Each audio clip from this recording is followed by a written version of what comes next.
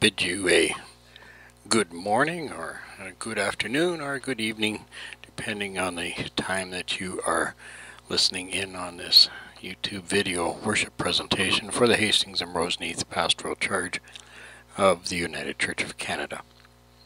I'm Reverend Jamie York, and it is indeed a humble honor for me to come before you in words this day to offer this worship time, praying that it will be richly blessing to each and every one of you who are listening in.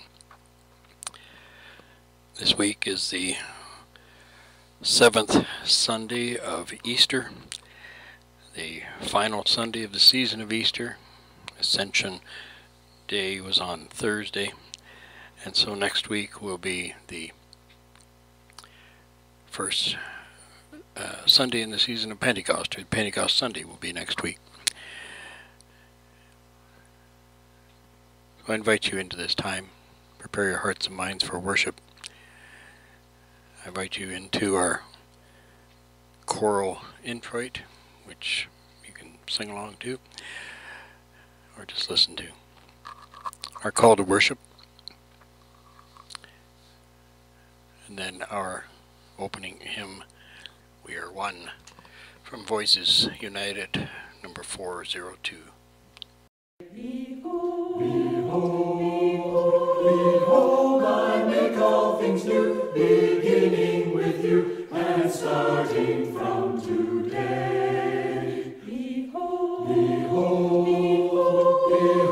I make all things new, my promise is true, for I am Christ the way. Behold,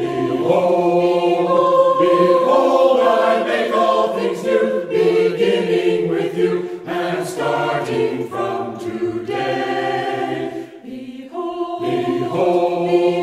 Behold, I make all things new, my promise is true, for I am Christ the way. Christ has ascended to his Father, and yet Christ is here with us today. Christ's presence can be such a mystery. God's kingdom depends on peace and justice, and it is rooted in that mystery. As our lives are now, when those times are that they are tested in so many ways, God encourages us to be glad and filled with joy. So come, worship, search the scriptures, receive God's word, sing and pray, worship our God.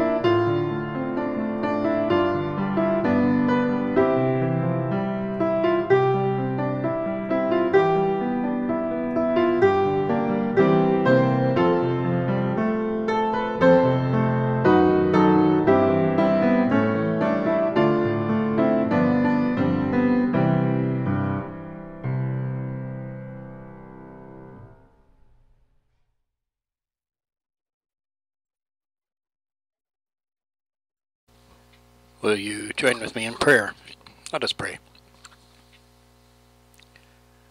Most High God, we gather to honor and glorify you this day. Receive our invitation to dwell with us. Enfold each of us in your presence and fill us again with that sense of holy awe and holy mystery. We are yours and we claim you as our God. May your Spirit surround us in our worship time this day. Amen. John 17, verses 1. Scripture reading for today is from John. After Jesus had spoken these words, he looked up to heaven and said, Father, the hour has come. Glorify your Son, so that the Son may glorify you, since you have given him authority over all people to give eternal life to all whom you have given him. And this is eternal life, that they may know you, the only true God, and Jesus Christ whom you have sent. I glorified you on earth by finishing the work that you gave to me to do. So now, Father, glorify me in your own presence with the glory that I had in your presence before the world existed.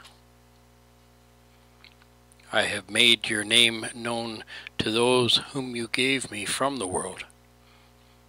They were yours, and you gave them to me, and they have kept your word. Now they know that everything you have given me is from you. For the words that you gave to me I have given to them, and they have received them and know in truth that I came from you, and they have believed that you sent me. I am asking on their behalf. I am not asking on behalf of the world, but on behalf of those whom you gave me, because they are yours. All mine are yours, and yours are mine, and I have been glorified in them. And now I am no longer in the world, but they are in the world, and I am coming to you. Holy Father, protect them in your name that you have given me, so that they may be one as we are one. In this reading is good news for God's people. May the Spirit of the living God be with us today. Amen. Said and heard in the Spirit of you, our living God. Amen. So once there was a village that had a chief of the village, and he had 3 sons, each of them which possessed a special talent. The oldest was skilled in his ability to raise and care for olive trees. The second son was a shepherd, skilled in looking after sheep and in making sick sheep well. The third son was a great dancer. When there was needed cheer and lives of the people, he would dance and bring joy to them. One day the father told his sons that he had to go on a long journey. So he instructed them. He said, My sons, the people of the village will be depending on you to help them. Each of you has a special talent, so while I'm gone, I expect you to use your gift wisely and well, so that upon my return I will find our village more happy and prosperous than it is today. He embraced his sons and then left on his journey. For a few months things went quite well in the village, but then came the cold winter with its snow and its winds and assorted problems. First, the buds on the olive trees shrank and cracked, and it would therefore be a long time before the trees would recover. The village people ran out of firewood, so the people began to cut down the trees, and in the process, stripped the village bare.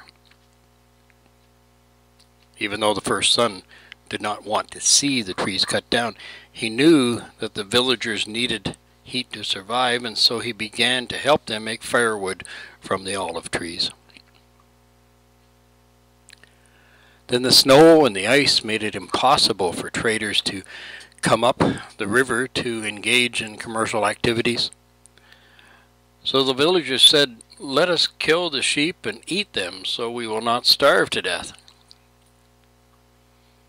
The village chief's second son refused for a time, but eventually gave in to the villagers' demands. He said, "What good will it do to spare the sheep only to have the villagers perish?" So the villagers had enough food for their fires and had enough wood for their fires and food for their tables, but the horrible winter had broken the people's spirit. They began to lose hope. This belief was so strong that family by family they began to desert the village in search of a more hospitable environment. Eventually the icy grip of winter began to loosen. Spring arrived, and at the same time the chief of the village returned to find smoke rising only from his own chimney. "What have you done?" he asked when he reached his village. "What has happened to the villagers?" The eldest son says, "Oh, Father, forgive me. The people were freezing, and they begged me to cut down the olive trees, and so I did. I gave away my talent. I'm no longer fit to be an orchard keeper." The second son said, "Don't be angry, Father. The sheep would have frozen anyway, and the people were starving, and thus I sent the herd to slaughter to feed my people." The father understood and said, "Don't be ashamed, my sons. You did the best you could and acted rightly and humanely. You used your talents wisely in trying to save the people. But tell me, what has become of them? Where are they?" The two brothers fixed their eyes on the younger brother, who said, "Welcome home, Father. Yes, it has been a hard winter. There was little to eat and little firewood for heat. I thought it would be insensitive and improper to dance during such suffering. Besides, I needed to conserve my strength so that I could dance for you when you came home." "Then dance, my son," said the father, "for the village is empty, and so too is my heart. Fill us with joy and courage once again. Yes, please dance." But when the third son made ready to dance, he grimaced and fell down to the ground. His legs were so stiff and sore from sitting that they could no longer be used for dancing. The father was so sad that he could not even be angry. He simply said to the youngest son, "Ours was a strong village that could have survived the want for fuel and food, but it could never survive without hope. And because you failed to use your talent wisely and well, our people gave up what little hope they had. So now what? The village is deserted, and you are crippled. I guess your punishment has already befallen upon you." With that, he embraced his two elder sons and wept. It's a powerful little story that demonstrates what happens when we fail to use wisely the gifts and the talents that God gives us.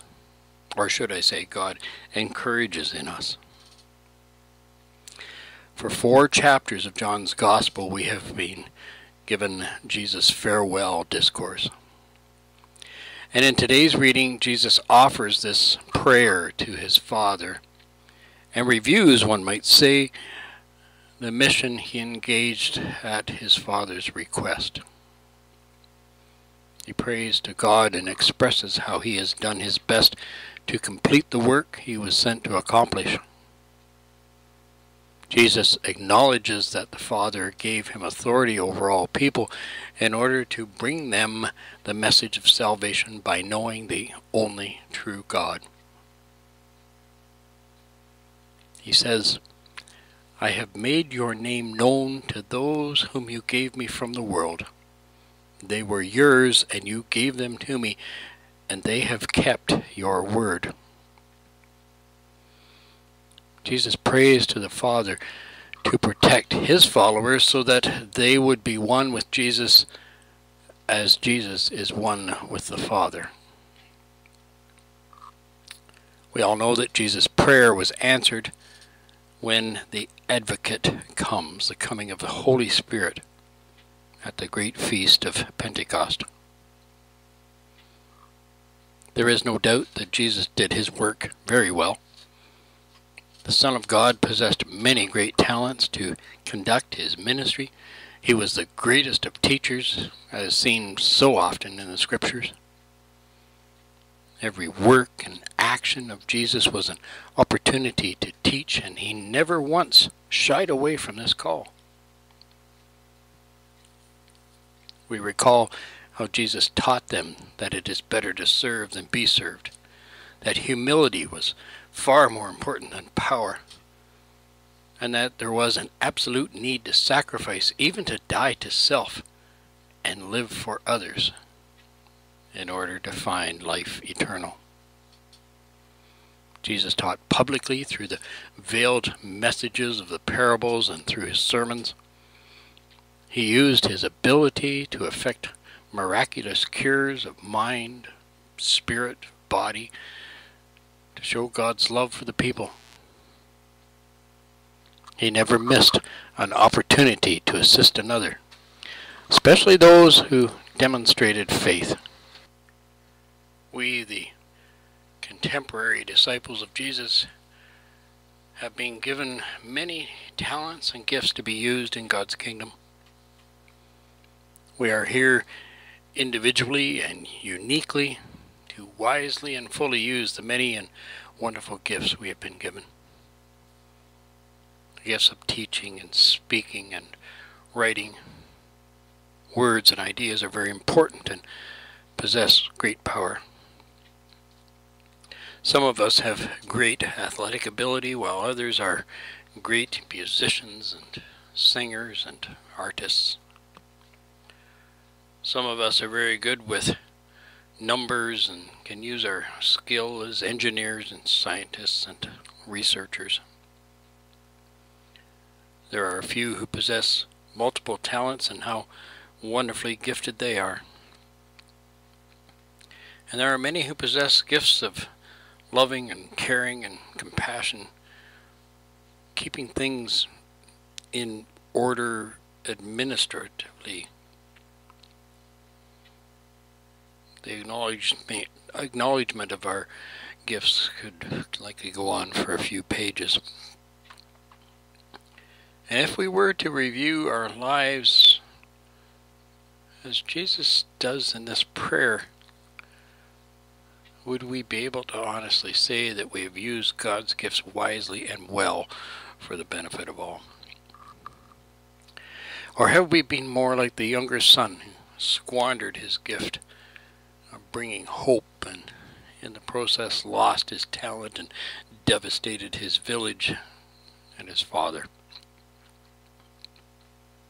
It is not always easy to use our gifts well, wisely, and for the betterment of all.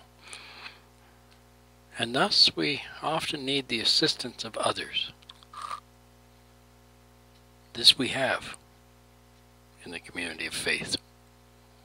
We can rely on the Christian community to assist, to lead, and if necessary, challenge us to use our gifts well and wisely. I don't know about you, but I have of late seen some wonderful use of the gifts and talents of many people during this pandemic time. Many people pulling together to help in many situations. Donations of food or other resources to help others during this time. Words of inspiration written on sidewalks with chalk, or painted on signs, or painted on little rocks in bright colors. Words of support and gratitude, sung or played on a musical instrument, even if that instrument is a pot and a wooden spoon. Many, many people carrying on Jesus' desire for people to live into the mission of his ministry, just as he had prayed to his Father that all may be one. Humanity has a history of pulling together as one, rather than pulling apart when crisis hits. And we wonder and we pray to our God for support, for care, for direction into the future. I think it does the heart of Jesus good to know that his prayer, to his Father, what I call Jesus' greatest prayer, continues to be followed and to be understood and to be heard to this very day. To Jesus the Christ, who knew us and loved us before we were, who loves us now and will love us forever, thanks be to God. Amen and amen. Let us join together in the hymn, I Have Called You by Your Name.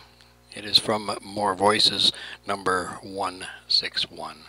I have called you by your name.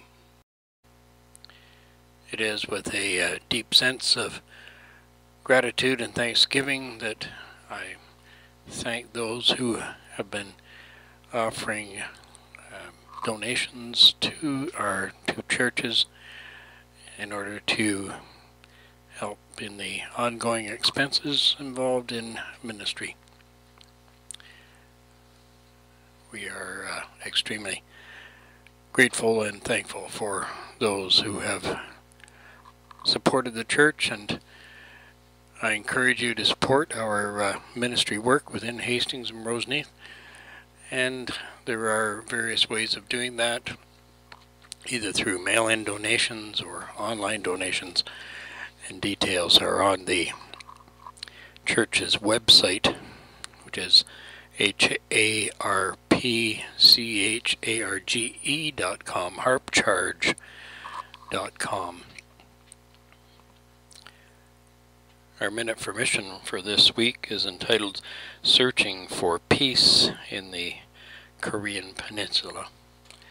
And I've put a copy of that into the video for this week, and so if you would like to read that, you can pause the video and go through there.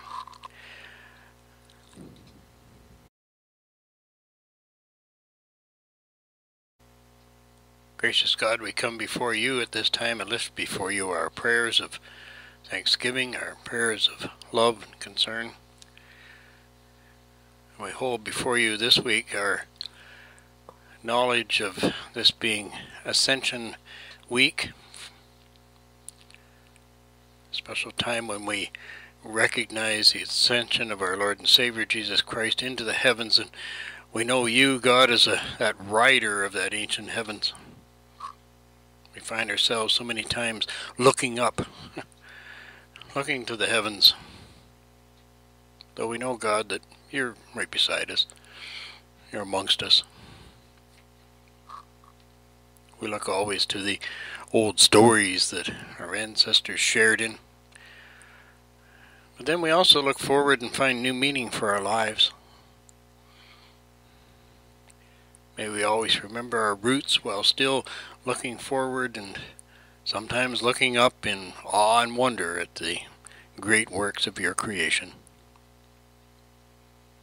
May we always seek the skies as our ancestors sought the gods and learned about you, that one God, knowing that you are an amazing God. Gracious God, as we come before you in prayers this day, we have many prayers to lay before you. We have our prayers for all who are suffering in some way with the coronavirus.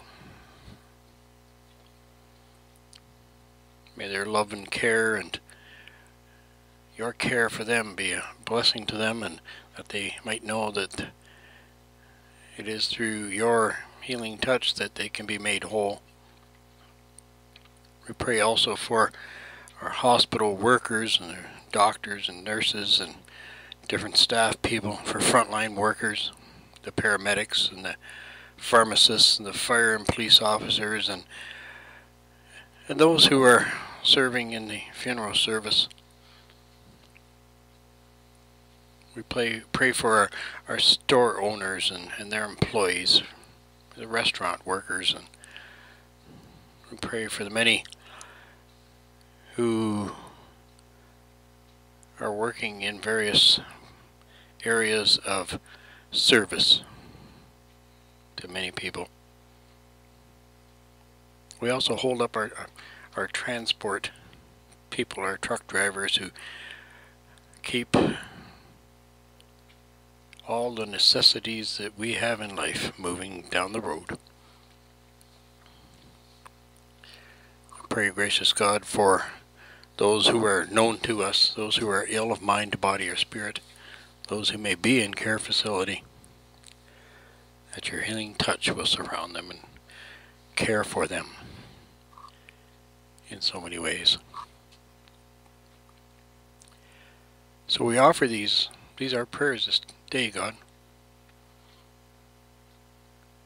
We offer them in the name of our Lord and Savior, Jesus Christ, the one who taught us these words to say as we offer them in song.